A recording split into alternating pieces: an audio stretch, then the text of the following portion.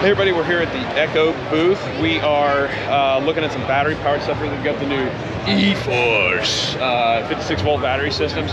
I'm on the phone with the sod farm. I got to push a sod order back next week. I'm on hold, so I'm waiting on them to come through, but I got to get this stuff shot because the show's going crazy.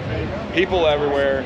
It's nuts. That makes you dizzy. I should hold still. Put that on speakerphone, so hopefully I still hear it. Columbus Turf Nursery. Good folks. Taking good care of us there. I like his top panel chainsaw. We've got Echo gave us one of these a long time ago, and then we bought 3 or 4 more for the company for the guys just dust off tops of retaining walls. This is before we lay new courses or whatever. I'll grab that bellower and I'll go up and blow my gutters out even before I go somewhere to an event or something. I don't smell like 2-stroke fuel. I don't smell you know, like I've been working out in the lawn all day. I can do stuff like that. I want to show you the Echo autonomous mower here, which we're coming around. Still checking this out. And so we got to keep the business going while we're doing it. Our job, we were supposed to do that earlier this week, and the guy said we didn't have time to do it, all that stuff. Hey, this is one of these big autonomous mowers. Oh, hey, we can spin this around. That one's really big. That's cool. This is a big one, and this is the stuff you're going to see take over. Sorry, gentlemen. This is the stuff you're going to see take over. Brittany, our lovely Price is Right model. Oh, you got a job. You got a job. Bluebird here used to run Bluebird aerators back in the day. These things are instruments of the devil. It's way too hard of work to do aerating that way. Don't do that. I like this dual fuel. This is smart. Generator runs on propane and or gasoline, I'm going to presume. That is sharp. That's smart. These are easy to come across. You can run this indoors theoretically. I don't know. Don't hold me. Propane can be run indoors theoretically or not? I wouldn't recommend it. You won't. They don't recommend it. Don't do it, folks. So run back over to Echo here, knock out a few things.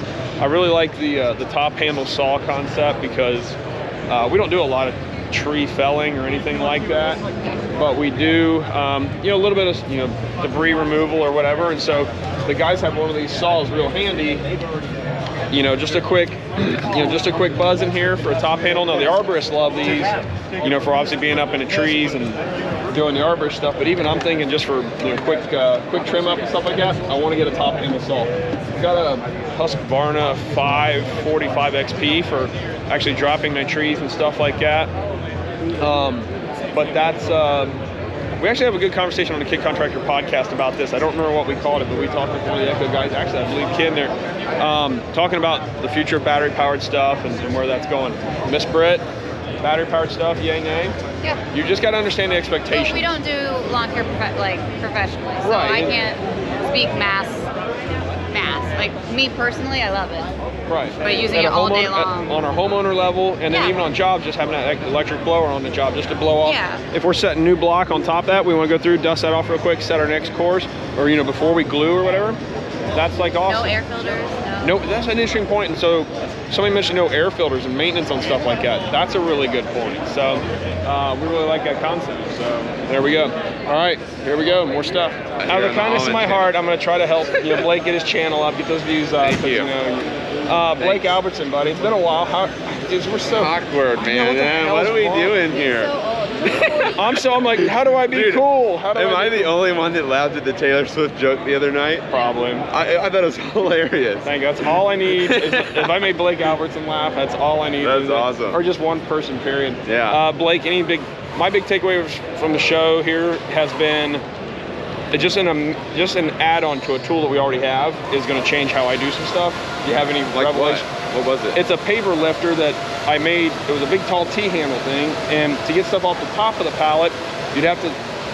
Thank you, camera lady. It says vacuum paver is what we call it. Yeah. So to get pavers on top of the pallet, you'd have to take that thing up here to pick it up top, but then it's easier to set down. Well, we're like, well, to fix that, we got a little shorter T-handle one. So it's like, it's real short, so it's easy to pick up top, but now when you go to set it, you got to do this, right? Well, these folks, actually Pave Tool, I'll give them all the credit they deserve for it, they just took their big tall T-handle and put an extra handle midway. So now when you put it up top, and it like it's so simple. I know, and it's taken 30 years or whatever. Makes me feel so stupid. If you just came up with that, man. I know, well, it's just like... You could be a millionaire. I know, well, literally, it's nothing. Dude, we made a whole nother special tool. Yeah. And all they did was add a bar to it to grab it midway when it's on top of a pallet. It's just like, so good job, Pave Tool. You guys are brilliant. That's why they're the brilliant hardscape tool builders. So that for me was it, dude. Yeah, over here on the lawn care side, it's battery, robots, autonomous, remote control. Like, that's a huge push. There wasn't very much like new gas equipment, which is kind of weird to see. I think the push from like California, that whole deal is really, these companies want to make these products because California's big, man. They can just demand whatever they want, you know? Yeah. Somebody had a question. What happens to all the gas stuff that's there? Where does that go? Like, that'll be interesting, right? Is there all of a sudden this mass exodus of gas-powered equipment eastward? I don't know. I mean, what the heck? It's gonna take a long time to get like the lawn guys into battery. And I'm right, and I'm totally against the mandate in California. And what I joked with Sean Spencer this morning about was like, you know, if Ohio makes a ban like that, let's just say they won't, I'm gonna say, you know, Molan Lave, come and take it. You're not taking my gas-powered anything. Yeah, and how do you enforce that? Well, you know, the crazy thing about it is, like, how do you enforce anything, right? And it's just a gas motor you can't hide. Yeah. And all it takes a couple people and the right agencies. So tickets. That really, actually, I think would be pretty easily enforceable. Yeah. And it's scary, and I'm not for it. I'm all against those kind of edicts and mandates from the top. And when the science isn't exactly there, because the big argument is on the battery thing and all that stuff. All that lithium is still got to be mined out of the ground. And it takes millions of gallons of diesel fuel just to extract it from the ground, right? Yeah. And so I don't know, and I'd have to see the stats. No, it's not better for the environment. No. Because to make it is... Yeah, the lithium takes tremendous effort to get that lithium ion stuff and all that battery goo out of the ground and refine it and all that crap. And so, like, I'm all for, you know, being, you know, conservative, conservative preservation and conservation of natural resources. I'm the first guy online. Brittany knows some of the crazy stuff I do to not throw away. Here's one. If you really want to be conscious of things, Blake has to go, I think. Your drinks. I'm sorry. You're good. I want to hear. Well, so like your drinks, when you throw a drink away, and it's got fluid in it, water, pop, anything, throw that stuff in the yard, in the grass, in the gravel or something. Return that fluid to the earth, that water to the earth, and then throw that empty thing in the trash can or recycling bin, whatever. We could go down recycling bin. But what you're doing is you're taking that weight out of the trash, and all these zillions of gallons of liquid we're throwing away are now sitting in trash trucks, and it takes more fuel and more energy to haul all this extra liquid away. So that's one little thing that is crazy that I do.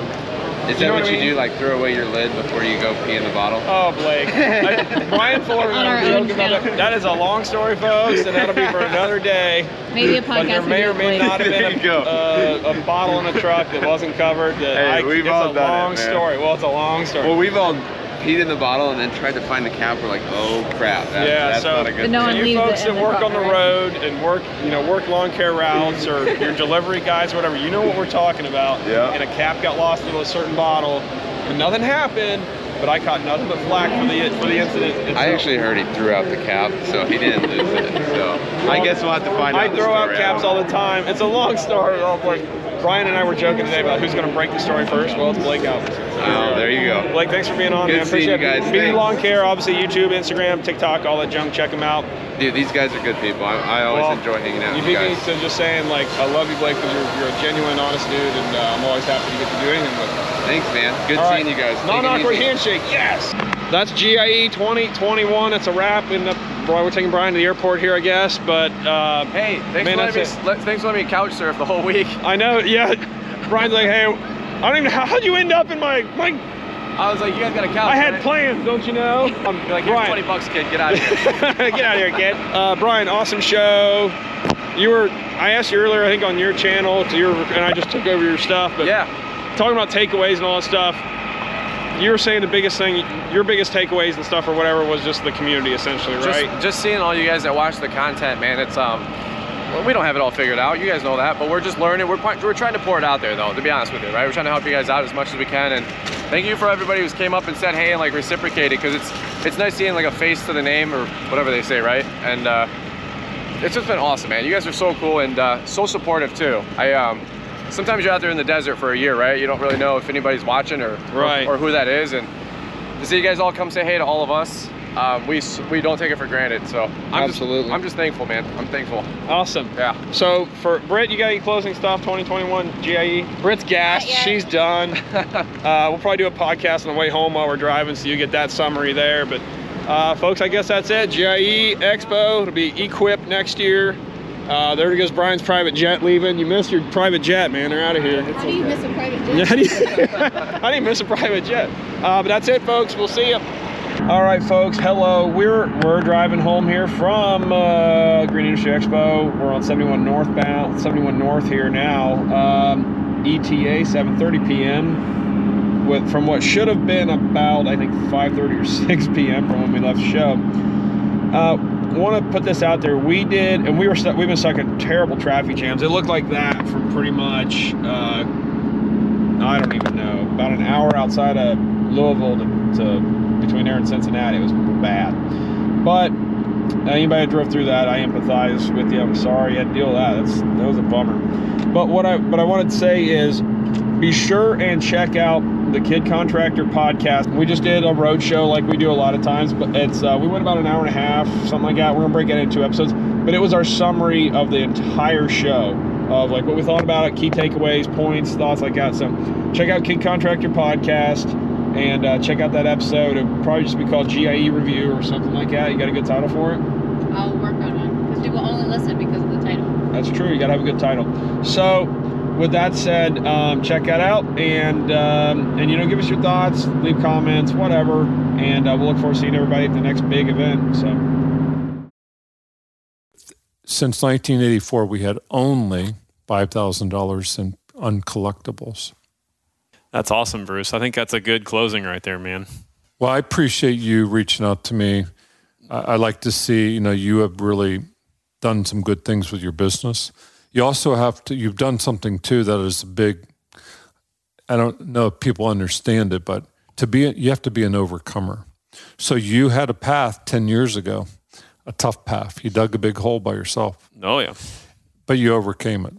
And so in business, you have... And I didn't fully overcome it alone, too. My wife stepped in. Britt helped me get through that. So. Yeah. So that's the key. You got other people helping you. Right. You're not always alone. That's right. And so you're going to have overcoming opportunities all the time, and but you can overcome them. You're never alone in business. You're never alone.